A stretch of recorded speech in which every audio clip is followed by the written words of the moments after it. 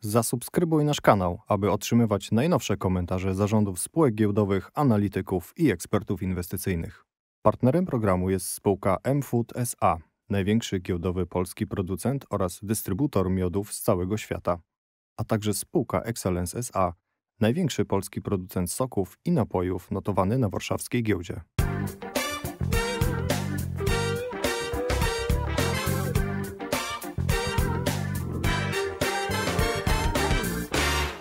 Quarter 3 was an extremely successful quarter. The biggest achievement of the group was the fact that it was able to beat the revenues of September last year in September of 2022. This proved how strong the group is and how the company was able to react despite the very difficult environment we are into. Multiple good things happened to us during Quarter 3, including signature of new business agreements, but also opening the flagship store in Almaty, Kazakhstan, which is now the biggest Apple store of the ASBIS fleet. It is a combination, obviously, of product portfolio, hard work, as well as undertaking opportunities where they appear.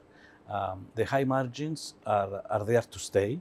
The company has taken all these steps forward to build this product portfolio, which allow the company to be delivering gross profit margins much higher from what it used to be.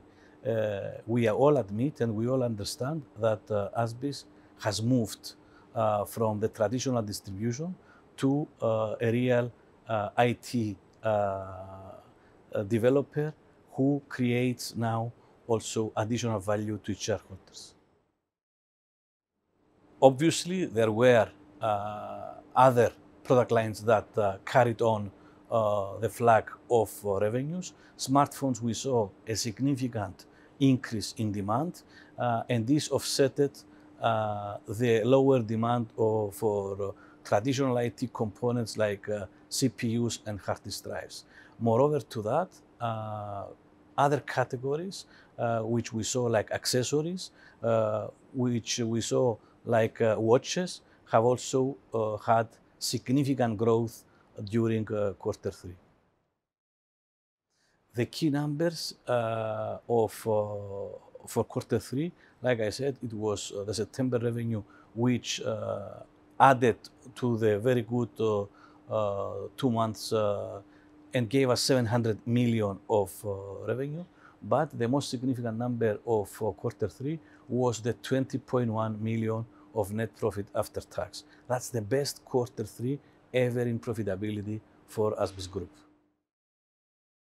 What you can expect from the group in Quarter 4? Other things being equal, and if the environment around us does not deteriorate, you can expect success. You can expect a very good Quarter 4 going forward.